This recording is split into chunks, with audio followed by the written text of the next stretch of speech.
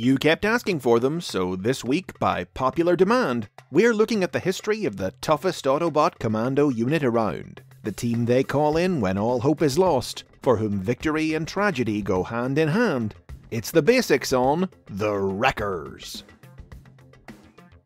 The Wreckers were created by British writer Simon Furman in 1986 for the Marvel Transformers comic published in the United Kingdom. Debuting in the seminal storyline Target 2006, the team was part of the Autobot Resistance on Decepticon-controlled Cybertron, a close-knit special ops unit who took on the dirtiest, most dangerous missions, distinguished by their immediately iconic catchphrase, "Wreck and Rule." The Rough and Tumble team consisted mostly of characters from the 1985 and 1986 toy ranges who, for one reason or another, were not appearing in the comic book published in the US. The Jump Starters, Topspin and Twin Twist, the Deluxe Vehicles, Whirl and Roadbuster, and the Autobot Triple Changers, Springer, Sandstorm and Broadside. Rounding out the group were comic original characters, Rack and Ruin, a pair of Cybertronian conjoined twins, and the team's leader, Impactor. Target 2006 followed the Wreckers as they prepared to enact Operation Volcano, a deadly gambit that involved luring out and ambushing 10 of the deadliest killers the Decepticons had. Their chances of surviving the mission relied on backup from the mighty Autobot warrior Ultra Magnus. But when Magnus was called away to Earth, the Wreckers considered abandoning the whole thing, before coming to the conclusion that the Autobot cause was bigger and more important than they were. In the end, only Impactor laid down his life, sacrificing himself to save Autobot Resistance leader Emirate Zaron. And Springer succeeded him as commander of the Wreckers, leading the team through their numerous appearances over the next several years' worth of comic stories. After a battle with the time-traveling future Decepticon Galvatron left their ranks decimated, the Wreckers ceased to be, joining forces with the similarly shattered remnants of their Decepticon counterparts, the Mayhem Attack Squad, to form a new unit named the Survivors. The Wreckers were one of the most famous and fan-favourite parts of the UK comic, but they weren't among the characters and concepts that Simon Furman imported to the US series when he took over writing it in 1989. American audiences wouldn't get their first taste of the Wreckers until 2001, in the Transformers Universe comic book available exclusively through BotCon, the official Transformers convention.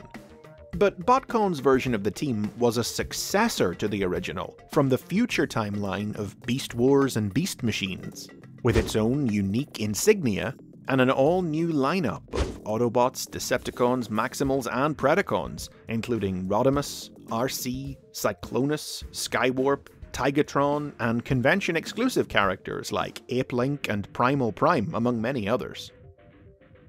It was Dreamwave Productions who, in 2003, introduced the classic Wreckers into American comic books.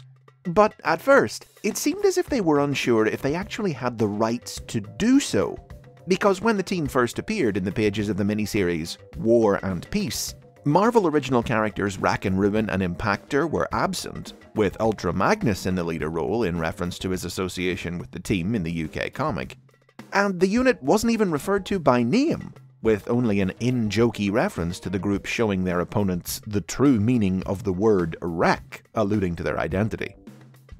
Still, the later series, The Dark Ages, by Simon Furman, would feature the team by name, establishing that in this continuity it was initially founded by Springer as a splinter faction of its own millions of years ago during the war on Cybertron. If Dreamwave had been unsure about using the Marvel original elements of the team's history, the next Transformers comic book publisher, IDW Publishing, had no such hesitations. Simon Furman featured the classic team of Deluxe Vehicles, Jump Starters and Triple Changers in his Stormbringer miniseries in 2006, and in the years that followed, the team's roster would gradually expand as they became the stars of some of IDW's most celebrated stories, in a trilogy of landmark miniseries by writer-artist Nick Roach that really dug into the idea of what such a team meant, exploring its infamously high mortality rate, its psychological ramifications, and its blood-stained legacy. The first of these, 2010's Last Stand of the Wreckers, reintroduced Impactor for the first time since the original UK comics, depicting him as the team's former leader who had been stripped of his rank after disobeying orders and mercilessly executing the Wreckers' arch-enemies, the Decepticons Squadron X. Last Stand featured a new iteration of the Wreckers, adding seasoned Autobots Kup and Perceptor, rookie first-timers Pyro, Rotorstorm, Iron Fist, and Guzzle, and human member Verity Carlo, as they were sent to liberate the Autobot prison Garrus 9 from the Decepticon sadist Overlord. The sequel, 2015's Sins of the Wreckers, added RC to the team as they embarked on one final mission to rescue Prowl from the clutches of Tarantulas and were confronted by all the terrible deeds of their past. And the trilogy's final installment, 2018's Requiem of the Wreckers, focused on Springer and Impactor as they put the past to bed and opened up an optimistic future for the team with a new generation of recruits. The same year as Last Stand took the Wreckers to new heights, another new version of the team was introduced in the Aligned continuity. Their story was told across several pieces of media, including novels and, most notably, the Transformers Prime animated series, marking the Wreckers' first time on television. The Aligned Wreckers began life as a team of vigilante heroes defending small communities against gangs of raiders and barbarians back in the early days of Cybertron before the war, subsequently becoming official enforcers of the law during the planet's golden age. Their roster included members from both the classic Marvel and IDW versions of the team, as well as Prime cartoon characters Bulkhead and Wheeljack. You know Wreckers don't call for backup. They call for cleanup! Bulkhead would later transfer to Optimus Prime's unit, and when Ultra Magnus was appointed leader of the team to bring discipline to its unruly ranks, Wheeljack found his officious command style intolerable and also left.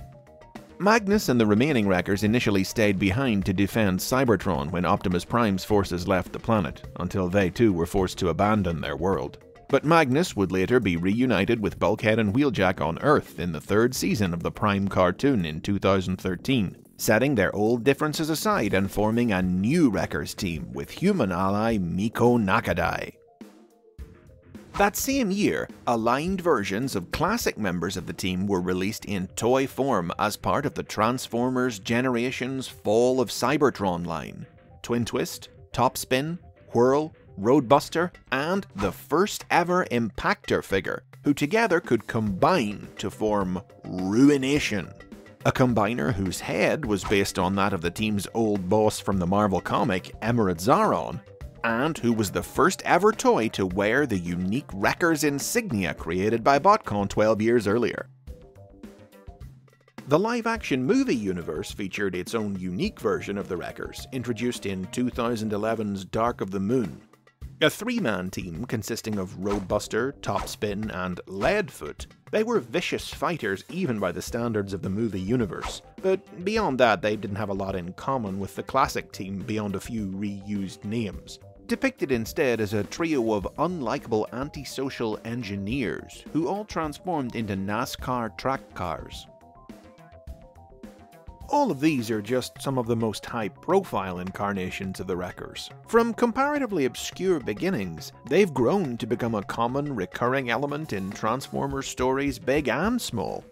Simon Furman was finally able to introduce the team into the US Marvel comic continuity in the 2013 revival series Regeneration 1, even paying homage to both IDW and the movies by adding Kup and Leadfoot to its ranks. While a version of the classic group would even be incorporated into the original Generation 1 cartoon timeline by manga published alongside the Transformers Legends toy line in Japan.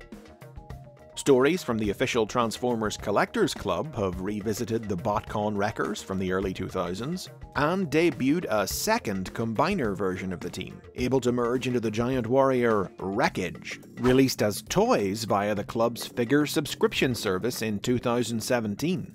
And even though they've entered into the mainstream after all these years, that hasn't done anything to dilute their status as fan favourites, as proven by the fact that in 2018, Impactor won the latest Hasbro fan poll to earn himself a toy in the upcoming War for Cybertron Siege line. It seems as long as there are Transformers stories to tell, as long as there are Decepticons to fight, as long as the odds are slim and the stakes are high, the Wreckers will always be there to wreck and rule. And those are the basics on the Wreckers. Let's hear about your favourite incarnation of the team or member in the comments. Subscribe and click that bell while you're down there, and if you're in a position to, please consider supporting the basics on Patreon.